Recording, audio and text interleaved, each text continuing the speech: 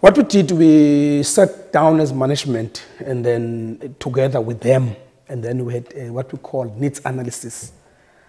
We jot down all our needs, and then we had to, from there, we had to select certain needs that we felt were the key needs of the school.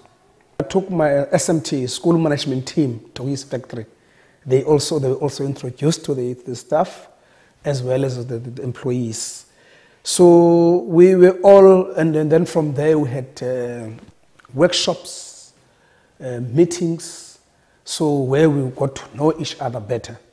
So it was not an issue now of being only me in focus with him only. So everybody was involved now, even the kitchen staff at my school, because they had to come to my school as well. His management staff, his employees, some of the employees leading certain projects in the partnership had to come to school, introduce themselves to school, brought some donations to the school like jungle gym, trampoline, helping us with a breakfast like soup kitchen in the winter time.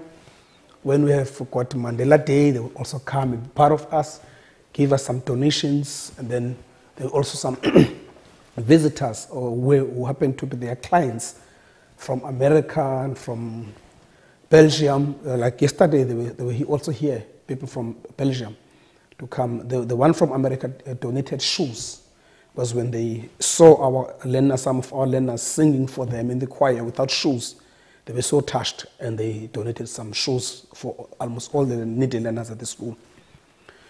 And the one from Belgium also gave a bursary to one needy learner in our grade 7 class.